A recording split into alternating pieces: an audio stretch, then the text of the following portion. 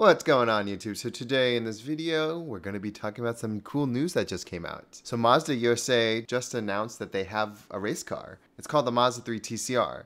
This race car is going to be racing early next year, and the first race is going to be a 4-hour endurance race, which is gonna be pretty cool. Now this new race car is based on the 4th gen Mazda 3 that came out late last year. So this 2019 model. I know there's some like backlash on what it looks like. The hatchback has the large C-pillar and the back kind of looks a little strange. The front's pretty cool actually. I've seen a couple on the road recently and they look pretty nice from the front. The back's kind of like hit and miss for a lot of people, but I think you're going to change your mind when you see this car. This new race car was designed by Mazda USA at their headquarters in Irvine, which is pretty cool. West Coast. And the rest of the car is being built and developed by Longboard Racing, the same people that made the MX-5 Cup race car. This is pretty cool for them. I mean, and it looks really, really good. So kind of wish they made one for the 3rd gen.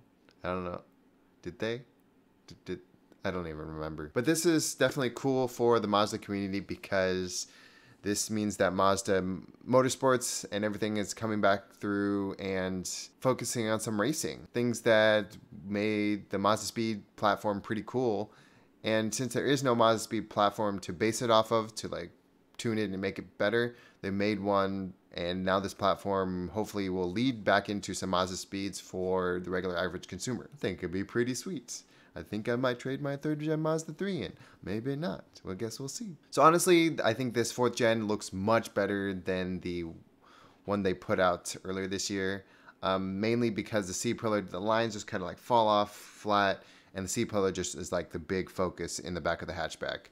The lights, I think, are pretty cool, but some people don't really like it too much.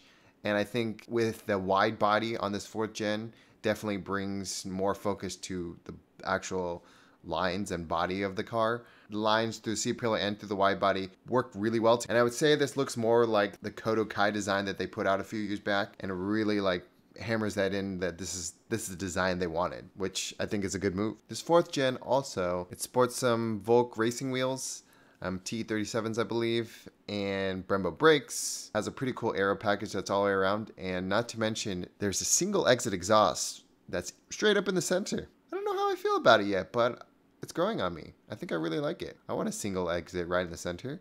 Also forgot to mention that it sports a big wing. Now overall for the design, I think it's pretty dope. I'm excited to one day see this in person. That'd be super exciting. So now for some specs. This Mazda 3 TCR sports a turbocharged inline 4-cylinder, front-wheel drive, 6-speed, paddle shift, sequential transmission. Say that 5 times fast, which pushes about 350 horsepower, which is the regulation for the racing series. It's going to be pretty quick. I think that as a potential future MazdaSpeed owner, maybe a 250 horsepower, even a push to 300 horsepower MazdaSpeed version would be pretty sweet. I think this is pretty exciting for the MazdaSpeed platforms in the future, if they're going to call it MazdaSpeeds or whatever they're going to call it in the future. There is no official price for this, but according to Jalopnik, they think that it might be running in the range of 130,000 euros, which is roughly 140,000 US dollars, which is also roughly 187,000 Canadian dollars for your very own race car. Which, if you have the money, cool, why not? So overall, I really do like this iteration of the Mazda 4th gen. And 1, it's a race car. 2, the C-pillar doesn't look so bad anymore. And 3, 350 ponies. Sure, why not? It's going to be interesting to see what it's like around the track. Hope for the best for them. Good job, Mazda. You're bringing some interest back into the motorsports scene, and you're bringing more interest back into the Mazda, because zoom zoom is where the Mazda's at. So I want to know what you guys think about this new race car. Would you guys want to drive something like this on the streets? You think this would be pretty cool to have? Hopefully maybe a wide body kit for the future Mazdas from the factory, wide body MazdaSpeeds. I think that'd be pretty sick.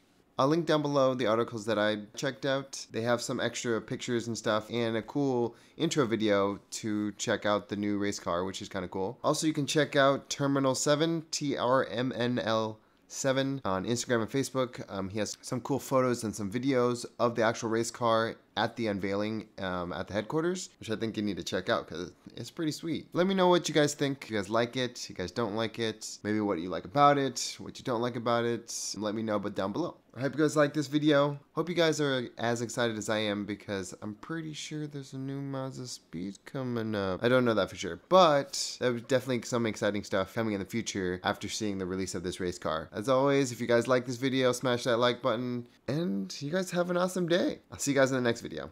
Later.